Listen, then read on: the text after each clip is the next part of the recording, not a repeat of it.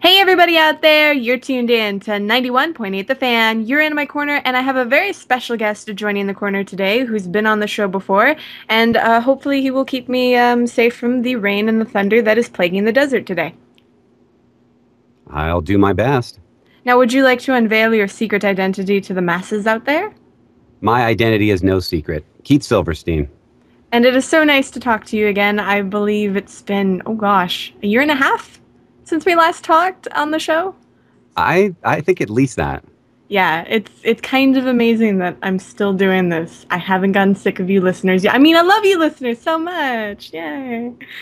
I don't know. That wasn't convincing enough. Well, they love you enough to request you to come back. Oh, well, thank you. Yes. I want to know more about this rain because I'm in LA and it's been way too hot for way too long. Really, because it's been really weird here in Las Vegas because it'll like thunder and then it'll be like flash flood rain for like the next hour and then it goes away. That sounds so good. What I wouldn't give for just one, just a small flash flood, just a little one. Well, I don't think a flash flood would be very nice in your area with all the traffic. No, it probably wouldn't be good, but there would be some advantages to it at least. I'll take the rain. Well, it's getting more humid here, which is really weird and uncomfortable if you're not used to it, because this is a dry heat. Yeah, I don't like humidity. I don't like dry. I like right in the middle heat. I don't know what they call that. Is there a name for that? Not hot? No, no, no. It's still hot, but it's not super humid and it's not super dry. There must be a name for that. I'm not sure if there is, but the first thing that comes to mind is California heat, because California never is so hot that I'm thinking, oh, I'm gonna die of like, heat exhaustion, like here in the desert. Yeah, so you haven't been here recently. I'm sure it's worse there though. Sometimes it can be. But we haven't talked in a really long time, so we have a ton of stuff that we need to let the listeners know about.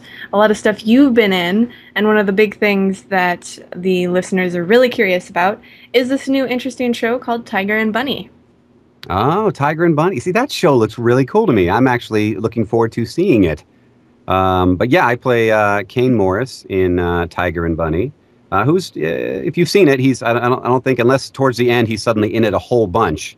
He's only in it so much, which means I don't know that much about the show, except I know it looks really cool. It's like a reality show with superheroes. It's a show about a reality show with real superheroes.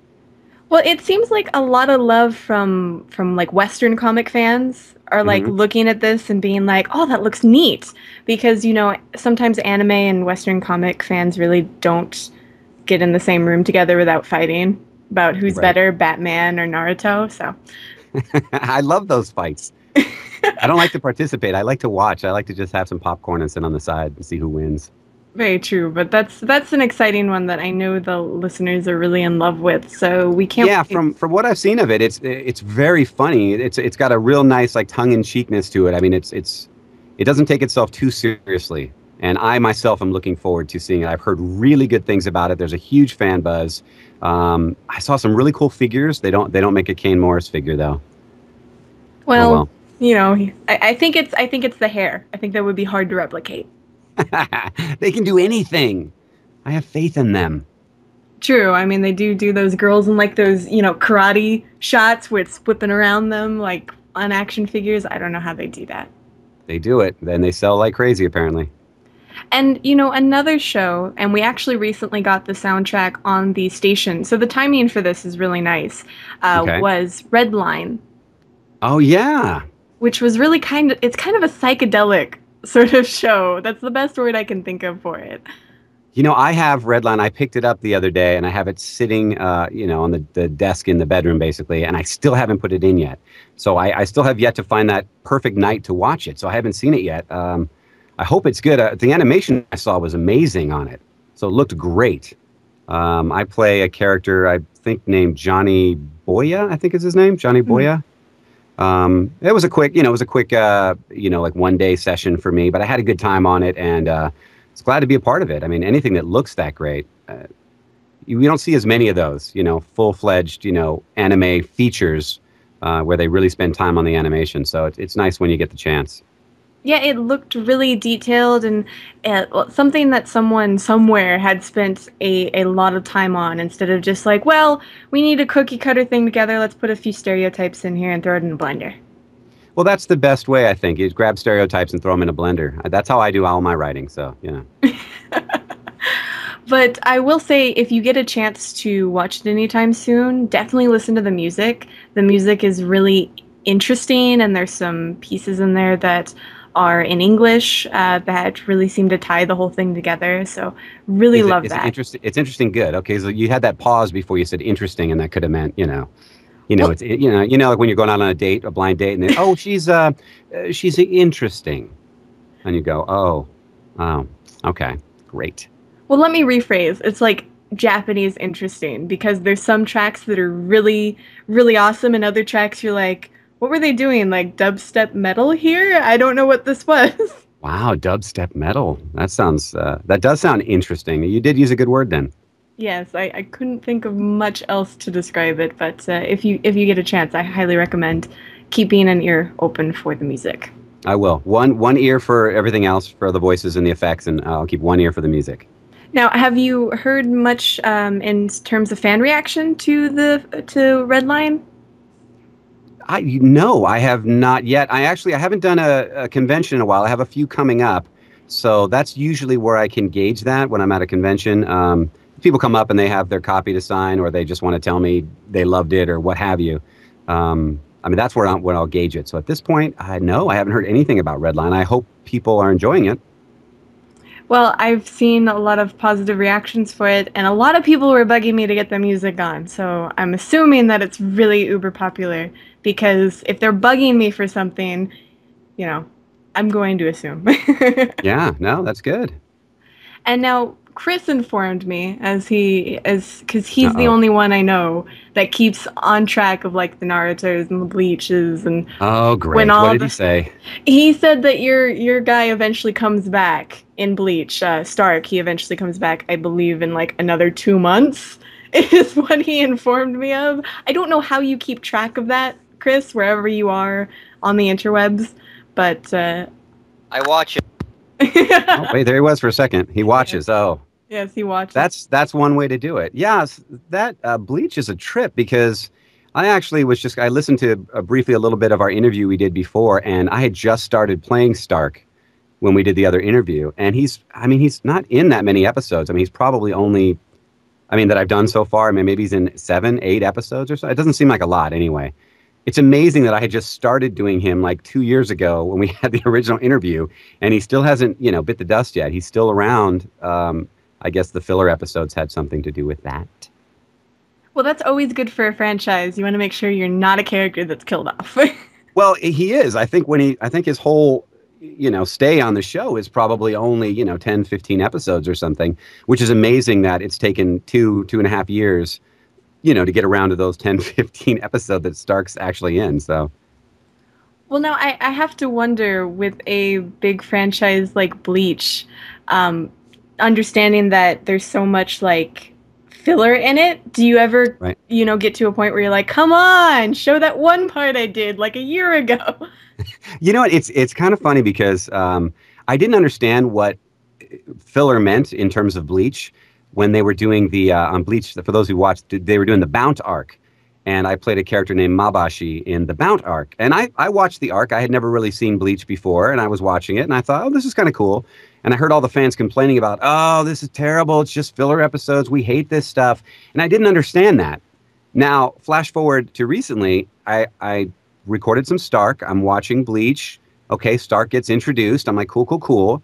And then this whole side plot comes in that has absolutely nothing to do with what was going on in the story. And that lasts for about a year. And so someone explained to me, like, that's what filler is. It just comes up and it interrupts the show.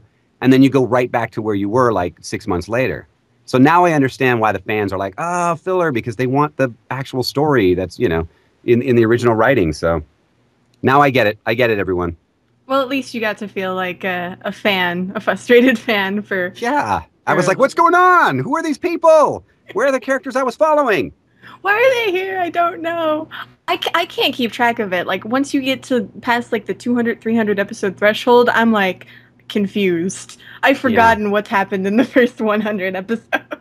Yeah, that was my problem with Bleach. The first time I watched, it was already in the 100 something. The first time I saw an episode, so I had a lot of catching up to do that I didn't have time to do. So, I can get by for a little while. I couldn't explain the show to anyone. There's no way.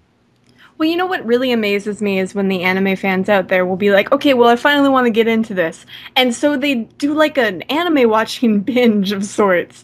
And they'll Yeah. just watch a show like for a week straight and be caught up. And that just boggles my mind. In my younger days, I know I did that with like Robotech back in the day. We used to do that every now and then. We every 6 months, 8 months or something, like, okay, we're just gonna watch them all. Let's do it. Let's do it.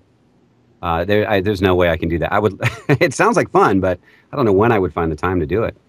I don't even play video games anymore. It's sad. It's very sad. I know, right? Well, I will say that I did do that once, and that was actually kind of recently, so I can understand a little bit, but it wasn't with anime. It was with South Park. I was sick for 2 weeks, and I couldn't get out of bed, but I had to have something going on in the background, so, I'm not just in bed. So I spam watched South Park between the first that was the season. best. You had the best excuse. I mean, that's perfect. You don't want to be sick, but, if you happen to be sick and you're bedridden for a couple weeks, then, of course, you're going to catch up on something. Every show, if you can. True. I think the only shows I keep track of now, I wait until they're completed with anime to be safe. Yeah, because you don't want them to just stop at halfway through the second season. Or they put in the filler or something along those lines. Or the dubbing stops for a little bit for the longer series due to licensing reasons, which I understand, but I don't want to wait, so I'd rather just wait for it to be done before I start it. I don't blame you. Don't commit until you know you can get through it. Exactly. And for all the listeners out there, I hope you're staying tuned to 91.8 The Fan, because if you're not, I'm going to go beat you up. But we're going to take a very short break, so keep your ears tuned to your favorite station where we play everything you want and nothing you don't.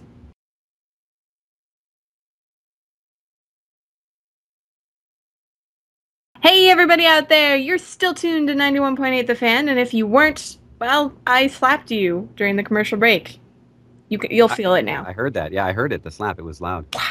But we were talking a little bit behind the scenes for those of you who can't hear, which is none of you, about, oh yes, I need to use that as like a sound effect for the future now. But for any, projects that you want the listeners to know about, anything that, recently came out that you can talk about, or anything that you've been working on that you can talk about, we know those wonderful NDAs have you strapped.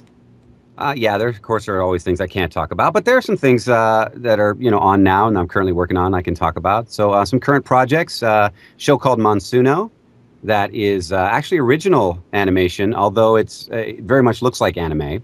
And that's on Nicktoons. I think it's on hiatus right now. Maybe it's on Saturday mornings, but generally speaking, it's Thursday nights. So look out for Monsuno. Very cool show. Also Tron Uprising, which is also Thursday nights on Disney XD. I do kind of additional voices on Tron Uprising, so you can play that fun game where you try to listen for me, because I don't play any real actual characters, but I'm in every episode. So you can make a game out of that. A drinking game or something, whatever you want to do. Ice Age Continental Drift, which I think is still in the theaters. Myself and 3 women played all the Hyraxes, which are the cute little characters in that film, if anybody's seen it, that are kind of like Ewoks. They're kind of like Ewoks in the plot is how they work. Those silly Hyraxes, that's how they are. That and they don't sounds adorable. Speak English. Yeah, they're kind of cute. What else? On the anime front, new show I'm working on, which they've already announced. Usually they don't do this. They don't announce so soon, and I can't talk about it, but I'm working on a show called Lagrange. I think that's how you pronounce it, Lagrange. Play a character named Villa Giulio. Also, Nura, Rise of the Yokai Clan, another one. I think those are both from Viz Anime. I play Zen in that show, so those are current things happening. See, I've got some current info. That's nice, because most people, they have to put red tape over their mouths, because they're like, no, I don't want to die. I don't care. I'm going to talk about it anyway. Doesn't matter. Go ahead and try to stop me. I'm still working on Bleach because Stark is still going strong. All my other characters on Bleach have died, but but Stark's still going. I think I've killed off honestly, I think 6 characters since I started doing Stark. I've killed off 6 other characters on Bleach. Well, Something like that. maybe if you just give like the casting director like a fruit basket, they'll have you on as another 3 other characters that might die in the future. That's what I live for. That's my dream. That is the dream, and I that's a good idea. I'll try that. What else? What else? Video games that are out. Transformers: Fall of Cybertron just came out by Activision. I play reprise my role as Rumble in that, and I also play Blastoff, who's that's a new character for me, who I just found out recently was actually an original character too. You'd think I would know that, but I didn't. In other words, I'm redoing a character that was already established. I didn't know. I just thought it was a new character. Well, to be fair, the director's supposed to tell you those things. Well, yeah, I was saying I didn't. It's interesting when the game comes out and then you see like a voice comparison online, and you're like, with who? Who are they comparing me to? Oh, there was an original. Ah, okay. So it's always interesting to know afterwards, after the fact. Well, it's nice to see that you're doing research after the fact, even if it's coincidental. It was, yeah, I like that. You make it sound like research. That's good. No, it was totally 100% coincidental. So, what else? What else? I don't know. I don't know what else I can talk about. There's stuff I'd love to tell you about. In another month, maybe I could tell you some more stuff, but right now I can't. Well, in the future, you can always let us know, and we'll let the listeners know because they love to stalk their favorite voice actors in a nice way.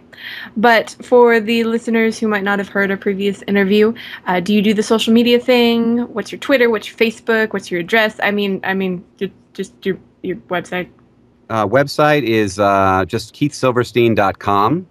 I have a convenient name. Unlike, say, Christopher Smith, it's very difficult to then get ChristopherSmith.com. But KeithSilverstein.com was open, so I've got it. Facebook is Keith Silverstein Voice Artist. And you know what? I've been fighting Twitter. I mean, really fighting it, like with armor and everything, and lethal weapons. And I was winning the fight until recently. I finally said, you know what? I'm going to try Twitter. I'm just going to go ahead and make an account. And I did, and literally 3 days later, my account was hacked, and it's been hacked about 4 times since. Oh my gosh! How did that? You don't know how that happened, Rin-ne? I have no idea. Listen, I literally know nothing about Twitter. Twitter seems like a mini Facebook to me. I don't get it because it's like, well, why wouldn't I just use Facebook? Why would I use Twitter? It doesn't do as much. And I know people love it. I mean, feel free to contact me and tell me why Twitter's awesome, because I don't get it yet. So I never post on Twitter because I don't understand it, and I keep getting hijacked. Maybe you should make a really difficult password and then write it down on a sticky note. I tried that. So, hopefully the new one I have is working. I don't think I've been hacked recently. But it just seemed like, I've had Facebook forever now, for years, and, I had no problems with that. And, of course, a couple days into Twitter, trouble on the horizon. So that sucks. Well, hopefully, Twitter fans, you can follow him and give encouragement. That way, he will post more on his Twitter. Yeah, you have to sell me on it. So sell me, and the best way to sell me on it is actually to go to Keith Silverstein Voice Artist on Facebook, because that's where I'll be listening. So go there, sell me on Twitter, and then if you're successful, then I'll jump on over too. Why not? Well, now, you actually said you had a lot of events coming up. Can you let the listeners know about that so they can stalk you outside of your hotel room? Why, yes, Jackie, I can. In fact, I will let you know. Coming up, another anime convention in Manchester, New Hampshire. That's October 19th through the 21st. I've never been there. I'm excited about that one. Also, Anime Nebrascon, which I've been to a couple times before. I think this is my 3rd time returning. In Omaha, Nebraska, November 2nd through the 4th. Come visit me there. And the last one that's coming up soon is Anime USA. Very American sounding. Washington, D.C., November 19th through the 12th. I expect to see each and every one of you at each and every one of those conventions. That reminds me of like a Disney voice, like when you're getting on the ride, getting off the ride. Please keep your hands and arms inside the ride at all times. Por favor, si su mano, si That was my mumble Spanish. As you can see, I don't speak fluent, fast Spanish. It's okay. I don't speak any other language, and sometimes I don't even speak English, so... That might pose a problem sometimes with what you do, right? Eventually, but so far people just laugh at me, and I think that's a good thing. As long as they stay tuned in. Yeah, they stay tuned in. They're enjoying themselves. That's what counts. Exactly. That's what matters. Well, now for the conventions you get to go back, over and over again. Is that always nice because it's almost like a home away from home? Like, oh, I've done this before. This won't be weird. Well, actually, when I started, I signed like 4-year contracts. I really messed up. I shouldn't have done it, but I'm kind of locked in. It's I had my lawyer look over the paperwork, and there's really nothing I can do. So I kind of have to go back. No, I'm full of it. That's not true. That's not true. No, I enjoy very much going back, or I would say no. Yeah, I have a good time, and it's good to see, a lot of the same people that are running the conventions as well as the fans. Every time I go back, though, I think, well, I've already been there, and, they're not going to want to come to my panels because they've seen them, or they're not going to come to the autograph session. But you know what? Everybody shows up, and I have a great time every time. So, I'll keep doing them. Oh, that must feel really cool. Just to be It's nice. I don't know if they'll show up, but then they do in droves, and they want to glomp you and have locks of your hair. And I haven't had that happen yet. That's a good thing, sounds Matt. Interesting. Yes, you should have. Yeah, I don't know. It hasn't gotten that scary. I might rethink this if they were like, "Can I have some of your hair?" And to be honest, that one's kind of a new one. I actually haven't seen that one in real life. I've seen "Can I lick your hand" in real life. Oh wow! Yeah. But not to make you afraid of the fans. Most are pretty sensible, but there's one or two oddballs, just like there are in the entire world. So. Yeah, that would take me by surprise. I wouldn't expect that. I'm not a member of the Beatles. I mean, it would be weird wanting locks of my hair. It'd be weird to want one of the Beatles' locks of hair, but I mean, I get it with that. I get it with somebody that big, that famous, that historic. But voice actors? I don't know. Well, now, for the listeners out there, is there any words of advice you want to give them? Maybe dating advice, maybe voice acting advice, maybe have a good day and I love you, whatever you want. Dating advice? My goodness. I don't think I could give dating advice. I've been married almost 2 years now. So dating would be like, I have no idea what that is anymore. I'm not. Somebody could give me dating advice just for giggles, just to remind me. But no, I don't know. I don't know what to say. Advice for. Okay, this is Keith Silverstein's advice for dating. Don't go on a date with anyone you don't want to go on a date with. If you stop wanting to date someone, then stop dating them. How's that? I think that's very good advice. Yeah, it was deep. I don't know if that was too deep for your show. I hope it wasn't. Hope it was okay. I think the listeners will be okay, and if they have any further questions, they'll bug you on Facebook. Yeah, I don't think you can go wrong with that. That's pretty sound advice. I will agree, especially just coming out of last relationship I had was in 2010. I'm okay. Maybe I do need dating advice. Yeah, see, that's where that came from. You want dating advice. To be fair, I say things that have happened before. So somebody, when I said, "Do you have any last words?" gave dating advice. It happens. 360 people. I guess so. I didn't think about last word. I don't want anything I say to be my last words, though. That's the thing.